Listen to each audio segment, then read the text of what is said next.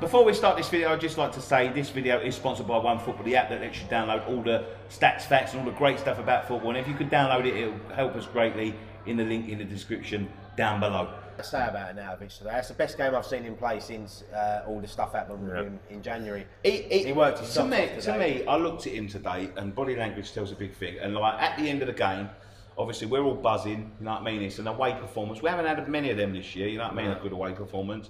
We was all buzzing and that. And I see Mark Noble pull him over. He was going to walk off. He'd done his clap and all that, and we haven't sung his name or anything since all that happened. You know what I mean? And I think he knows. He sort of said sorry today, didn't he? And Noble grabbed him. He dragged him over to the fans. He's going like that, and everyone started singing Mark Arnautovic, and he sort of went. And that's like a sorry. See you later. Yeah. Give me the money. Nah, fuck you. Look.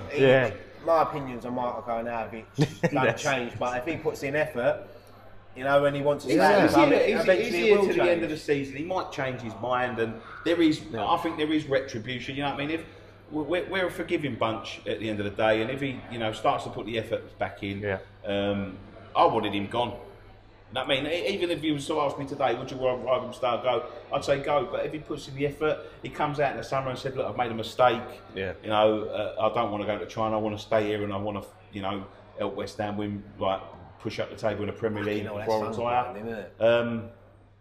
You know, at the end of the day, we'd have all took Pyatt back. We'd have all took Defoe back at one point. If you're going to take them two back, well, and and obviously the other two actually left, but. With him, I think what Pellegrini seemed to do in the second half was move him out to the right and have Antonio in the middle, which was good. Yeah, that seemed to work because when he was in the middle, it seemed like he wasn't getting the service. Fair, and then when you watch him play, right, he's a half a yard off the pace for some reason. I don't know whether it's like because of his confidence, because he knows the fans are starting to, when he makes mistakes and things gets on his back, but he's always sort of a second move in the second after everyone's move, right? So. We were seeing that Antonio was getting a little bit of success sort of further up the pitch, and he was drifting out to the right, and I think it confused Tottenham in a way because he's got the pace and power, Antonio, to power past them defenders, and Marco's a winger. Don't forget he spent he spent all them years at Stoke as a winger, at Inter as a winger, and you know, what a beautiful ball that is.